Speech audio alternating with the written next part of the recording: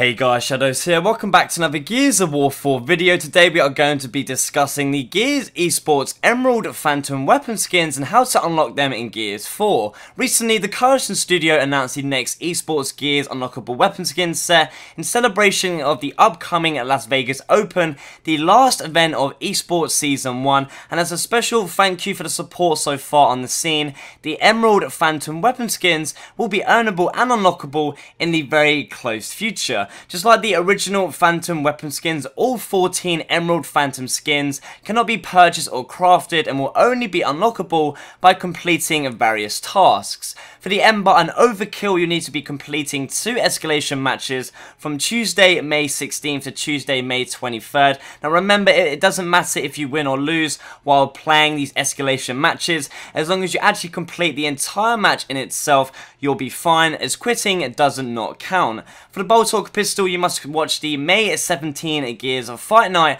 on live.gearsofwar.com and claim it on the quest tab. For the Enforcer and Torque-Bow, you need to be completing again 2 escalation matches from Tuesday, May 23rd to Tuesday, May 30th. For the Longshot, you need to be watching the May 24th Gears Fight Night and claiming it on the quest tab once again. For the Snub Pistol and Handburst, you must be watching Day 1 of the Gears Pro Circuit Las Vegas Open and claiming them on the quest tab. For the Boomshot, Marks and Retro Lancer, again, you must be watching Day 2 of the Gears Pro Circuit Las Vegas Open, following the exact same steps. Then lastly, for the Lancer, Nasher and Dropshot, you must be watching the Grand Finals of the Gears Pro Circuit on June 4th, 2017, claiming the skins once again on the quest tab. So there you have it, that is the Gears of War 4 Emerald Phantom weapon skin set and how to unlock them for yourself in-game. If you did miss out on getting the complete set of the original Phantom skins the first time, well, here you go. Here is a second opportunity and chance